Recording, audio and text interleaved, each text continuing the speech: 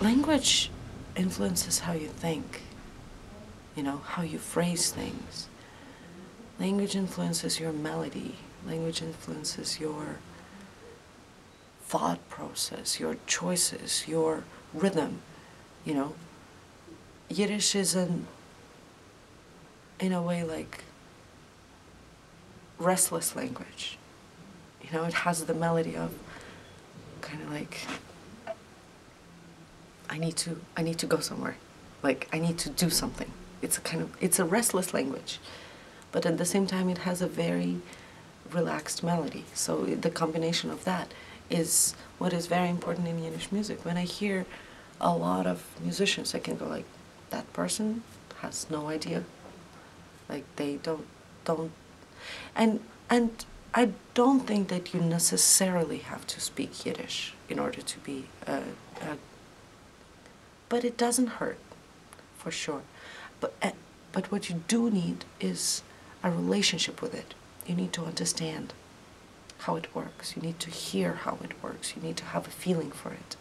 Maybe you're not a fluent Yiddish speaker, but you still need to have a relationship with it too.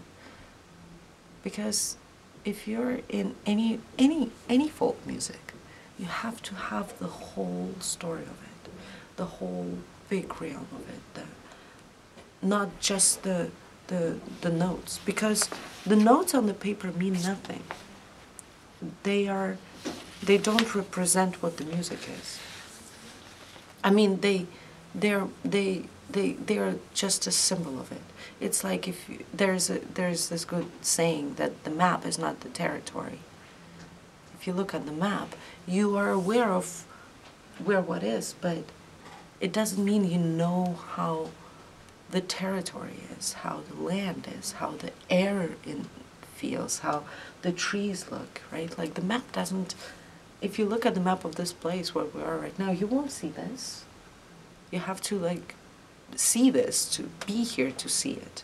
And the same with sheet music and the actual music. And for folk music, it's even more important because it comes from oral learning, from oral